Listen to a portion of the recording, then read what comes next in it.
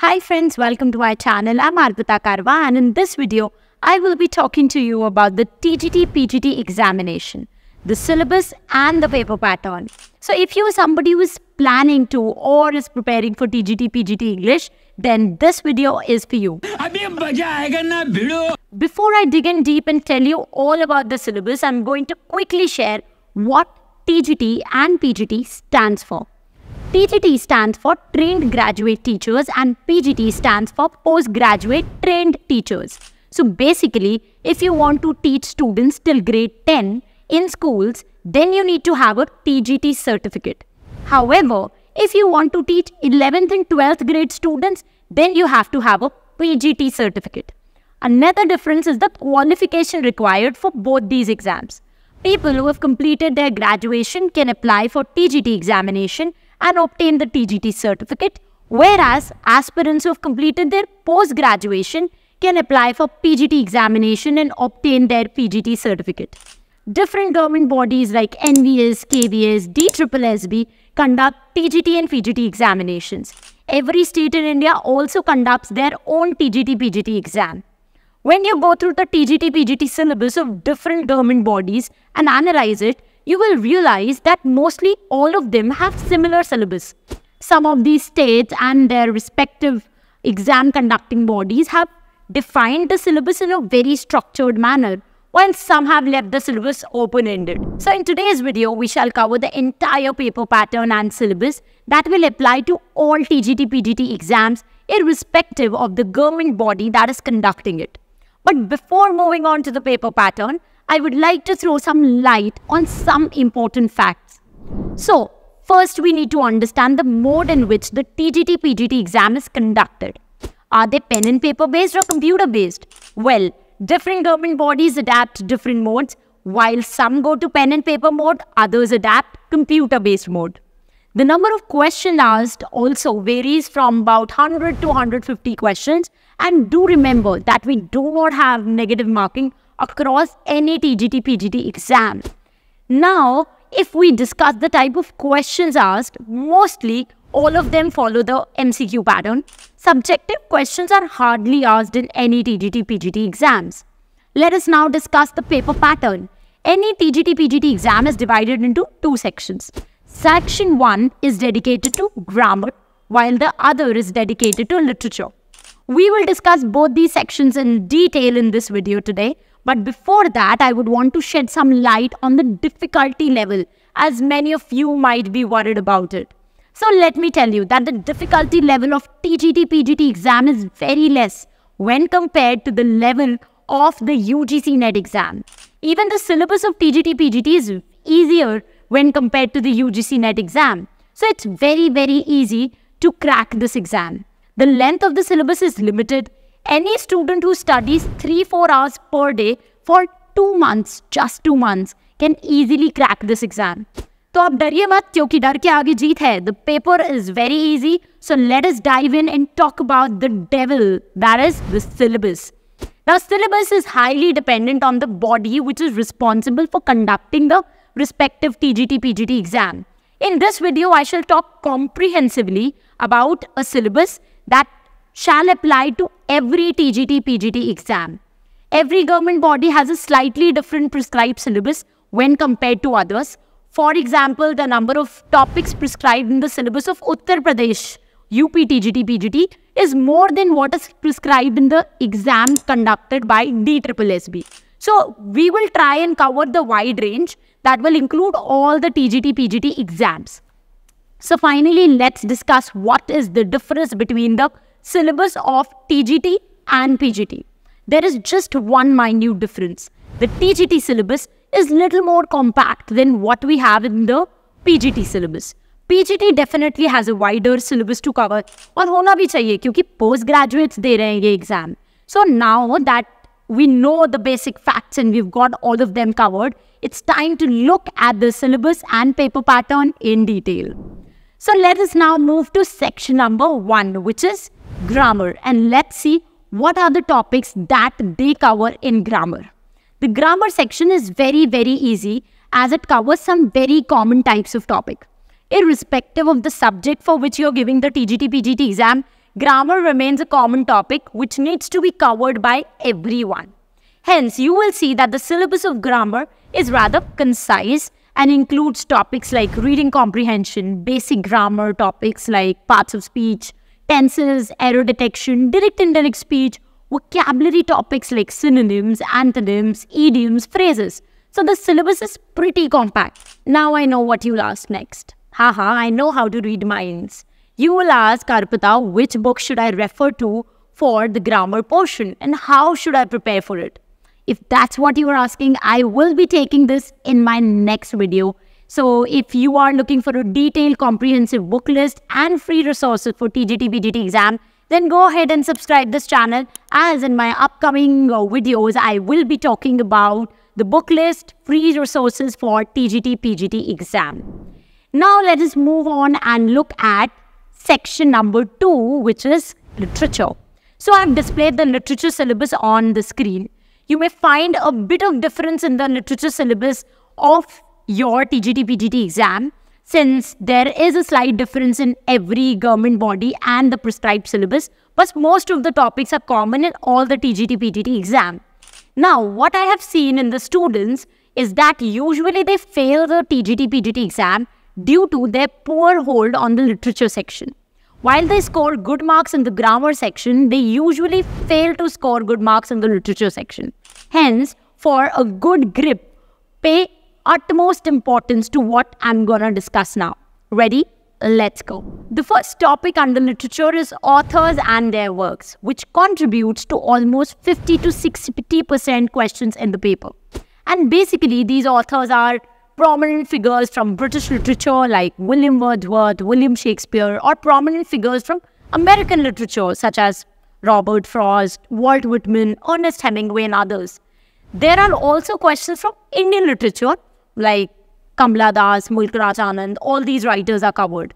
In DSSSB, you can even find African writers like Chinua Achebe, and so the list of writers might change from one PGT exam to another state's PGT TGT exam.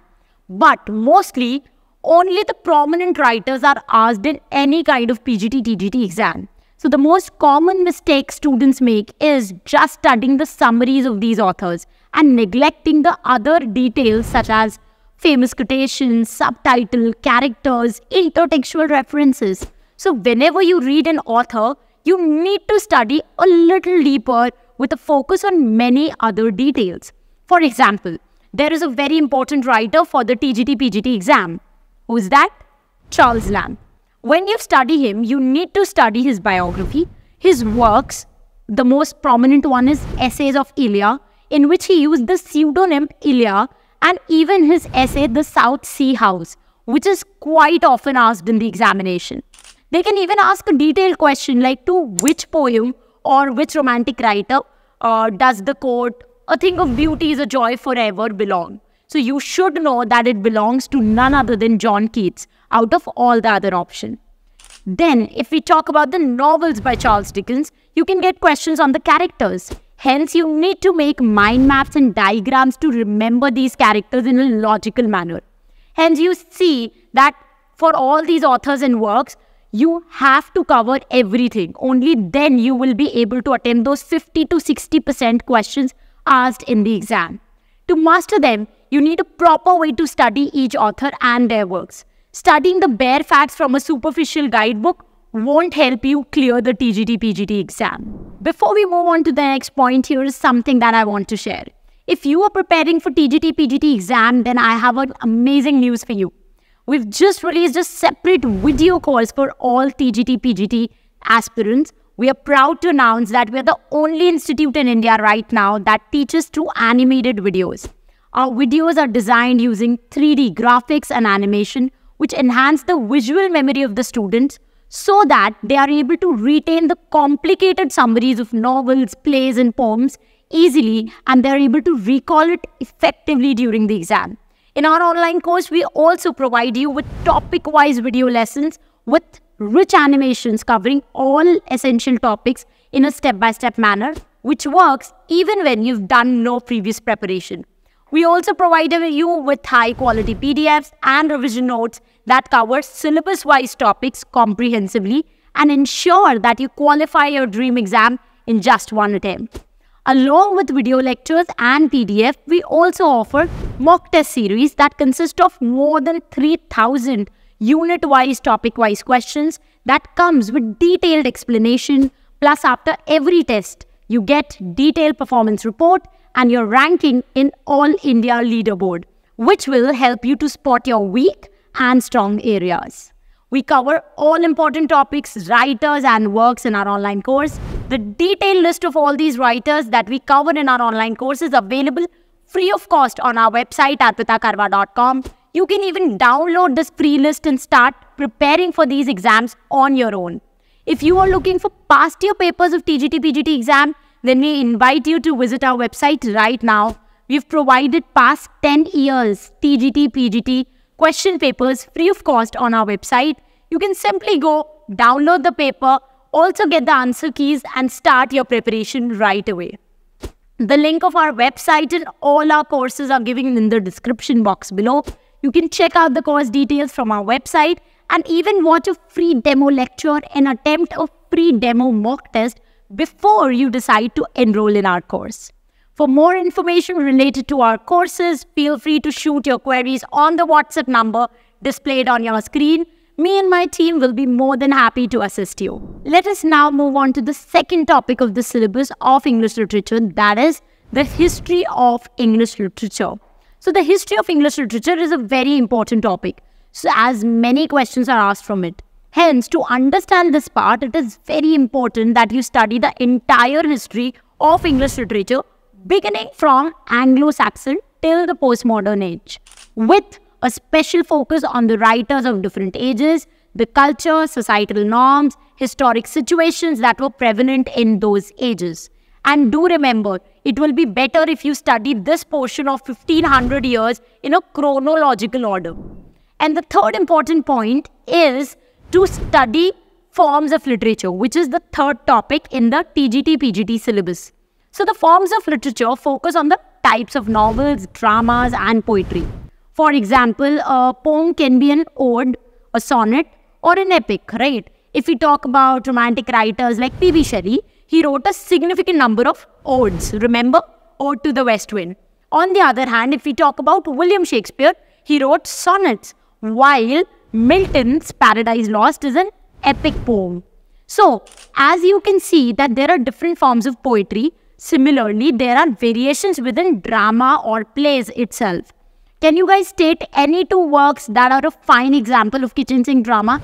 If yes, then comment below and I will be very happy to give the top 10 comments a big shout out. Just like drama and poetry, there are different types of novels as well.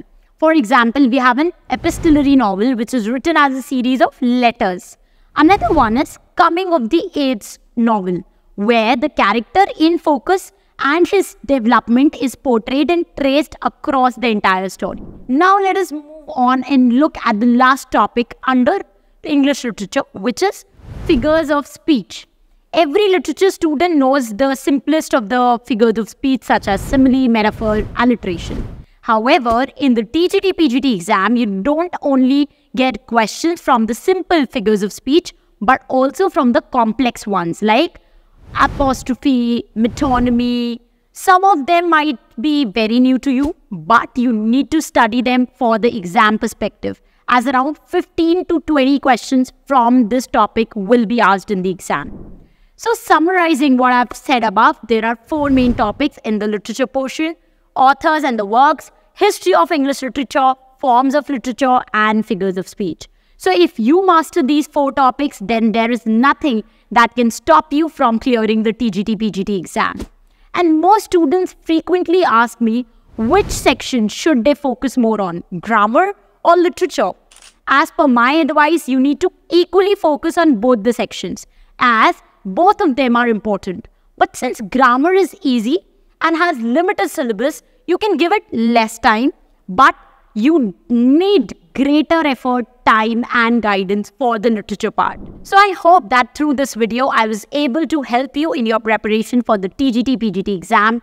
If you are looking for UGC NET, MA entrance, PhD entrance, PGT, TGT exam updates, then please follow us on Instagram and Facebook. You could find us on all these social media platforms using our username @Arpita. We regularly post study tips, free study material on our Facebook and Insta pages.